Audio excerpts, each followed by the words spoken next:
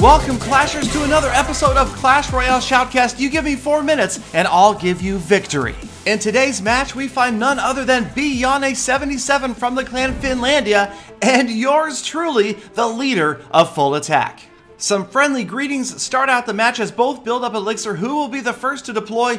There is a Goblin Barrel ready from Biane. Here it comes, and I've got no good answer. I drop Spear Goblins in the corner. They will get the other Goblins down, but then the arrows finish me off and a little bit more damage to my left lane tower right away. Now I start with my Goblin Hut strategy, and Biane trying to decide. Looks like he is going to send a Witch to help take out those Goblins. As those skeletons move forward, I drop a Goblin Barrel of my own on the right tower, but I've got a trick up my sleeve, a freeze spell, and that allows me to get a lot of damage off that right lane tower. As the Witch advances from the left, Biane with the minions finally gets that Goblin down, but you can see that is down to triple digits on the right hand side. Both players have deployed minions, but Bianes are going to do a better job. They get to the tower and chip off a few hundred in hit points before they finally fall. Here comes another Goblin Barrel. This time the arrows are ready and those Goblins go down immediately.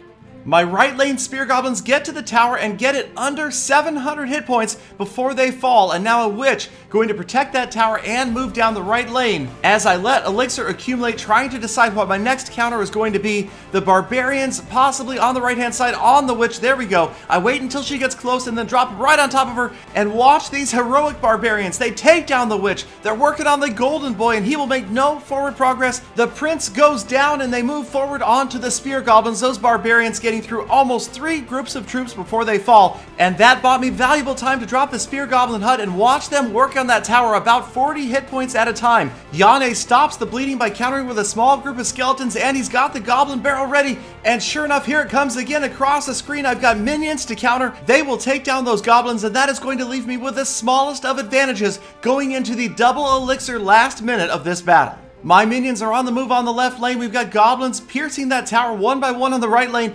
Minions overcoming my own on the left. And now you can see the Prince is ready. He is down as I drop a balloon on the right hand side, catching me elixir short just barely, dropping the Goblins, and then an unorthodox use of the Goblin Barrel. And at the same time, the tower on the right goes down. My balloon gets all the way through over the Witch, and I go ahead 1 tower to 0. The Goblin Barrel counter to the Prince actually works and saves my left tower, which is now down below 500 hit points. A late giant skeleton, have not seen one yet in this battle, and that catches me off guard. I've got units on the left moving in to try to take it down, but the Goblin Barrel comes in, and again the arrows take it down. 466, giant skeleton down, minions moving in, all sorts of units meeting on the bridge, trying to stop them from approaching my left lane tower. Here comes some arrows, and Biane has cycled all the way through to another Goblin Barrel, and with 5 seconds left, it is airborne. 3 seconds left, the Goblins are down, and time is going to run out with 2 hit points left on my tower. An unbelievably close 1 crown win over Biane77. And that is going to wrap it up for today's episode of the Clash Royale Shoutcast. I am off to take an ice bath. Please hit that subscribe button and thumbs up before you leave, and I hope to see all of you back here again tomorrow for more Full Attacks.